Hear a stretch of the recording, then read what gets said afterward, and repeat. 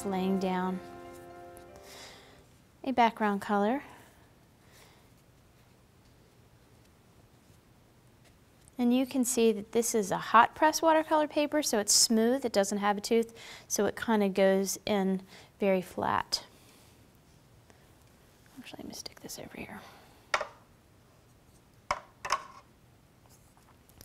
I'm going to add some more color in here, make it kind of interesting.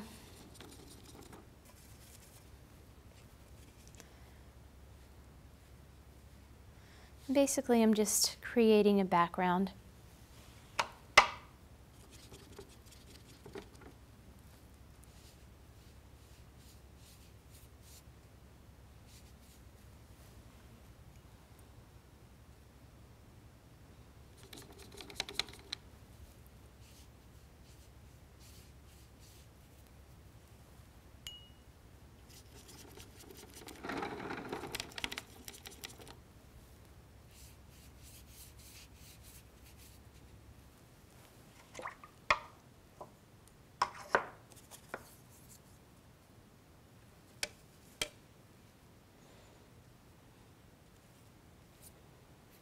Okay, so I have this nice fall background.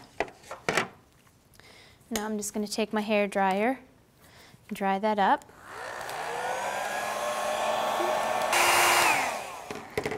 Okay, now we're dry and ready to go. So I have my background in there, and then I'm just going to grab a pen and I'm going to write in my background. Sometimes I just like to do that to get started. It creates an interesting background and gives me some place to start with my head. So I'm just going to do random things about things that I know about Ohio. Get my ink to work. There we go. And you can write on top of each other. That's fine. Honey, bluish. Now let's see, okay, this, my ink isn't really showing up. I don't like that. I can change it. It's not a big deal. Make sure pen's moving here. I can write over top.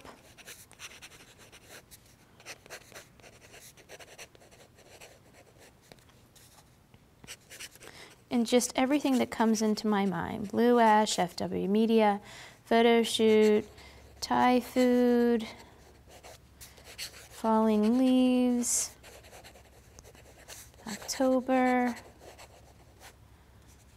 I'm alone because I'm alone without my kids. Book, journaling. I have no more excuses.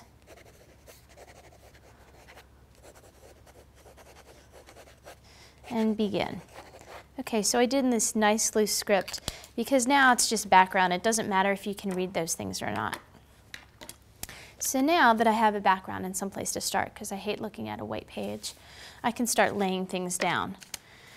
And I think about, okay, what are the things that I know I want in there? Well, I definitely want to use this kind of flip out card. So I want that hinged somewhere. I have to think about that. I know I want to include my menu. So I just like to lay things out first. And I know I have my pictures that I want in there. So I want to think about that. And I have my library cards. And so I just put all this stuff out here before I start gluing it down to kind of get an idea. So I know I want to use this little file folder here. And I want to hinge that in. So that's the first place I'm going to start. So I'm going to grab some of that washi tape.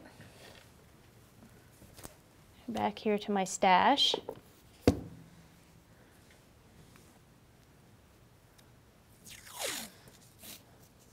Lay that about halfway down. Score it. Pick it up. And I'm going to go to the edge here, my paper. And it doesn't have to be at the end. It can be in the center, halfway down, wherever you want it.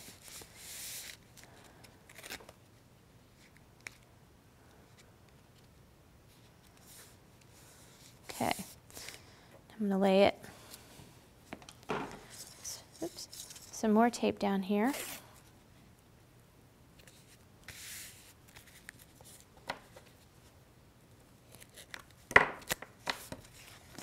Okay, so that card comes right in there like that now. And I can open it up and I can put stuff inside of it on all sides. So that gives me a place to put things. So now I know I have this fun kind of pocket, which could go someplace in here as well.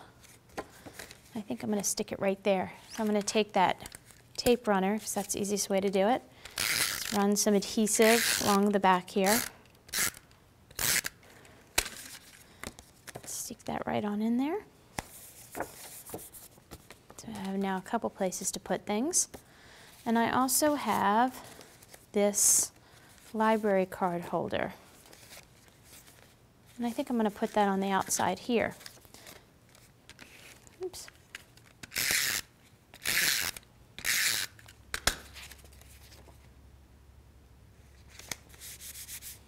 Okay, so I have lots of places to put things. And then I have this little envelope, which would be nice to tuck things into. And so I can either put that on my page someplace here or in here. I think I'm going to just do a little flap right down in here.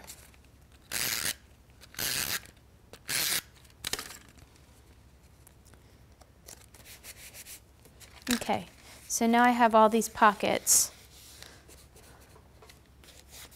to put things. Now I have my images, because I know that that's important. That's something I definitely want on this page.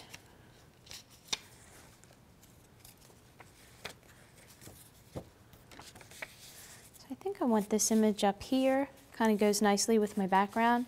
You can see I just tore it down. And I put some adhesive on the back. And this is great because I just have my travel kit and a few things that I came up with, and I can do this anywhere. You can do it having a cup of coffee, sitting down for a cup of tea in the afternoon, whatever you want.